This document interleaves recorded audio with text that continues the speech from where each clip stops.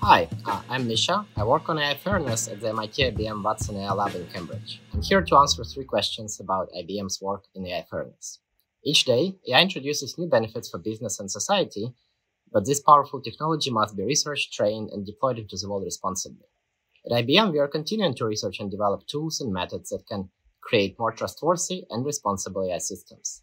One example is our new Python library, in fairness, which is designed to train and audit machine learning models for individual fairness. It is also the first open source library for individual fairness. We want to help developers and data scientists to start incorporating fairness into their workflows. So we are also creating fairness explainability tools and releasing demos and tutorials to demystify AI fairness. In the next reel, my colleague Sumia will share another new technique underway at the lab. It is designed to reduce bias in AI systems. And please check out our Fairness Toolkit on GitHub. Thank you.